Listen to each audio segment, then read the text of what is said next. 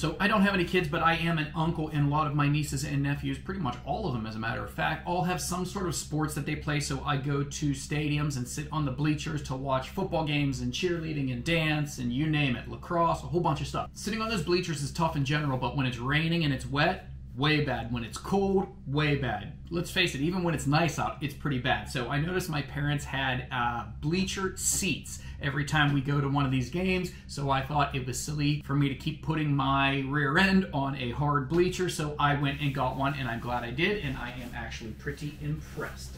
So here is what it looks like. It is pretty reasonably sized, and the cool thing is it comes with backpack straps. So you just put this thing on your back and you walk to the stadium, you pick a seat, and when you get there, if you're familiar with regular folding chairs, you will be able to work this thing pretty well.